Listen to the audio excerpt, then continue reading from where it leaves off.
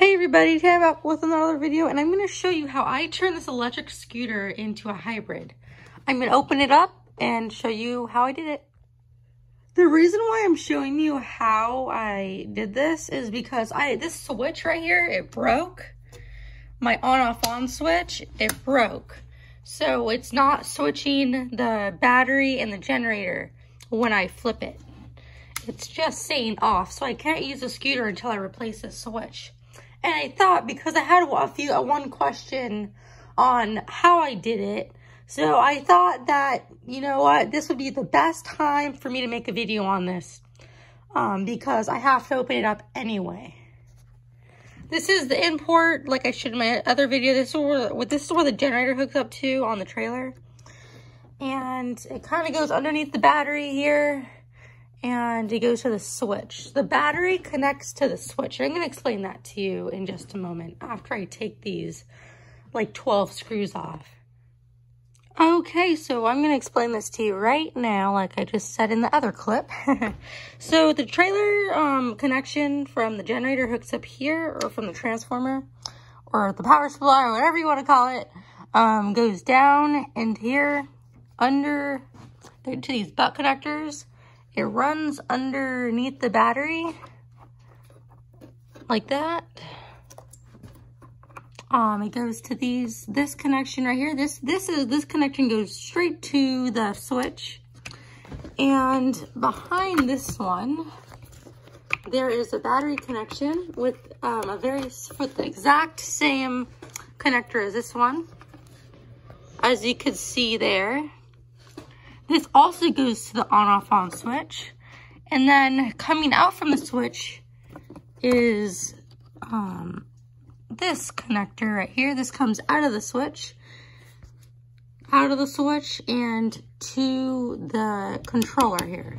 And I'll take the switch out and I'll explain it in more depth. And I'll just explain to you what I just did right now.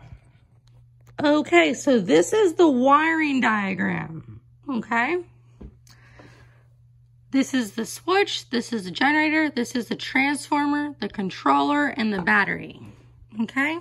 This is the exact same thing right here as this, but this is the back side of the switch, because right here I'm explaining to you how to wire it. Right now I'm going to explain to you how it works, okay? This is the battery, it goes to the switch.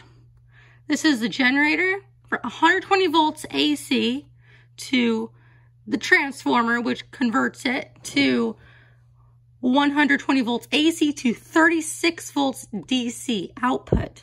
And that goes to the switch and then out to the charge controller. And these are the communication wires. Okay, this controls the motor speed, the headlights, the braking, the brakes, the brake lights, sorry.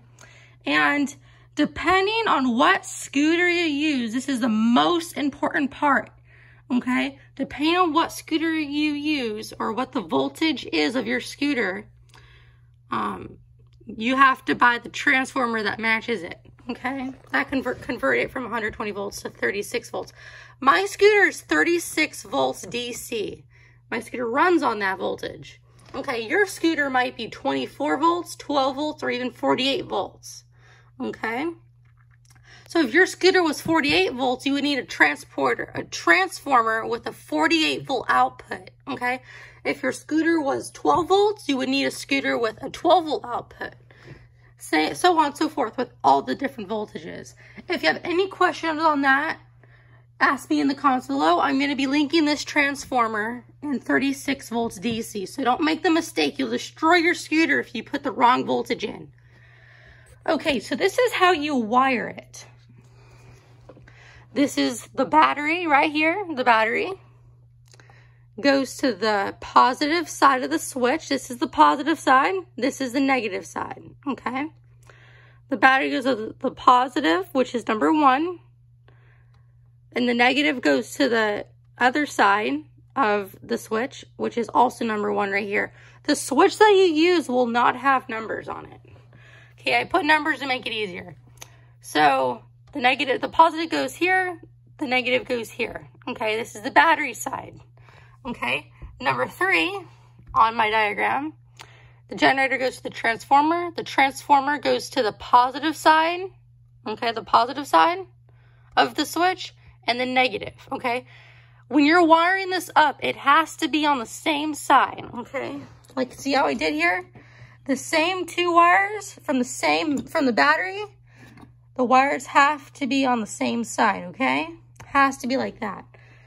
The positive, the negative from the battery must be on the same side. I can't stress that enough, because if you make that mistake, I don't know what will happen. Okay, this is the load. This is what's going out. It goes out to the controller. The negative goes out to the controller, and the positive goes out to controller.